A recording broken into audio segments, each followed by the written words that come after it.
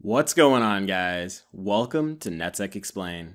In this video, I'm going to show you how to use brute forcing for web app security testing.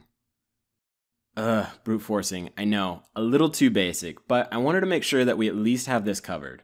So, what is brute forcing? Usually we use brute forcing as a way to guess someone's login credentials. For example, we try every possible password combination and hope we get one of them right. To put it more generally, we try everything and hope something sticks.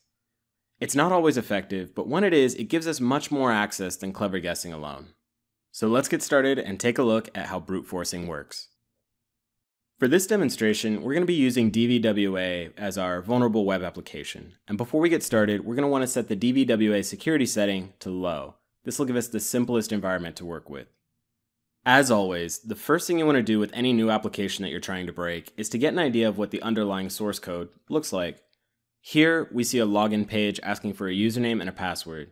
We can type in a few different password values for the username admin, but without the right value, we're stuck with this message telling us that we have invalid credentials.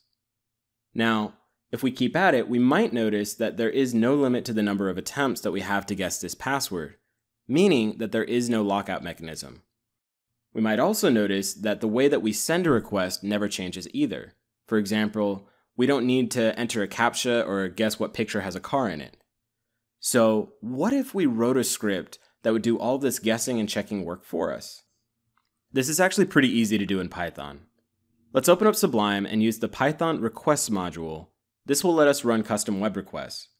Next, because we had to log into DVWA to get here, we need to give it our session information.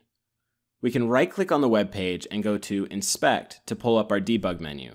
From here, go to Application and then Cookies. Here, we have the PHP session ID and security setting. Let's copy this information into our script and format it as a dictionary, that is, with key value pairs like so. Then, we want to record our base URL, which we can just copy pasta from the browser. We're not going to need these parameters at the end just yet, but we will later, so let's comment them out for now. Next, we're going to need a list of users and a list of passwords to try. For this quick demo, we'll just stick with our user admin. For our passwords, we'll type in a few different values. Normally, we would use a large word list, but I want to keep this small and simple for now, just to kind of grasp the basics. Okay, we're ready to pull it all together. As our brute forcer runs, we'll want to have some sort of output letting us know what user and password combination we're trying. To write this request, we're going to use the get method where we'll set 0 as our base URL, paste the parameters from earlier, and change the user to a 1 and the password to a 2. Then we'll use format to set our variables. We also need to pass in our cookie values from earlier. Finally, we'll use an if statement to search for the fail string, and if we don't see it, that means that we've logged in.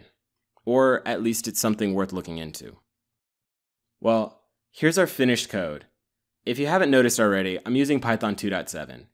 If you're using 3.x, you'll want to make some slight adjustments before this will work, but I figured I should let you know ahead of time. So let's go ahead and run the script.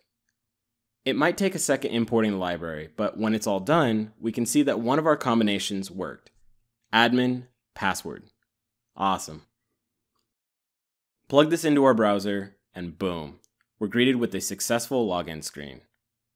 So, there you have it, a simple and easy example of password brute forcing. Now, how could we take this further? Well, when it comes to brute forcing a login page, it's pretty straightforward. The only thing we can improve on is making it faster. Fortunately, someone has already done this for us in a tool called Hydra. Hydra is standard issue on Kali, but it runs on any operating system. I'll be using mine on Windows with Cygwin. Before I walk you through how to use Hydra, you should know that it can be a bit finicky at times. So I'm going to try and do my best to slow down, break up, and walk you through the syntax properly. The first two switches are really easy. L for login, P for password. Lowercase for one value, and uppercase for a list file. Pretty simple. Here I'm using the username leet1337 and the password list list.txt to check from. Next comes the domain name or IP address. Then the form type. I'm using a get form since the credentials were passed via a get request. This is the same reason we did this in our Python version. After this is where it gets a little bit more complicated. Copy the full URL from the browser and get rid of the HTTP and domain name since we have this in our command already. Now, where the question mark is, we're going to want to change that to a colon. And like in our script earlier, we need to set the username and password input so that Hydra knows where to inject the values into. Next, we'll copy in the login fail message starting with another colon. And finally, we need to set our cookie value. We can simply take this from our script or get it from the browser again like we did earlier. But we need to format this key equals value with a semicolon between parameters. Alright, we're done. This is our full Hydra command. Double check for any mistakes before moving forward. It's easier to do this in Notepad or Sublime first. Trust me, I had to do this like 8 times to get it all right for you guys. So, since this is all supposed to be in a single command, we're going to need to collapse this down. Go slow, there is no rush. And it's better than trying to troubleshoot what happened if you accidentally deleted a character in the middle of all of this. Now that our command is collapsed to one line, we can simply paste this into our terminal and let it do its thing. Here, we can see that it found one valid login with the username Leet and the password Charlie. Let's try it out. Hop back into the browser, type in the credentials, and boom! We can see that we have successfully logged into the password protected area. So let's talk about mitigation. Brute forcing doesn't require a lot of technical skill, which means that pretty much anybody and everybody can do this to your web app. So the first thing you want to do is make sure that you're using complex passwords. And what I mean by complex passwords is that they're difficult for others to guess, but easy for you to remember. For example, "my car has a dead battery" is a complex password. Already, it's 20 characters, easy to remember, and highly unlikely that somebody would be able to guess it. And it's very unlikely that it will be in a common password list. Next, user account lockout. I don't understand why, but I still come across companies and applications that don't enforce user account lockout. If somebody has failed to log in, say 5 or more times, then it's very likely that something fishy is going on. And instead of letting them continue, you want to stop it and take a look. Account lockout simply means that after so many failed login attempts, that user cannot log in for at least half an hour. So if somebody was trying to break into a specific user account, then that means that they will only be able to guess 5 passwords every 30 minutes.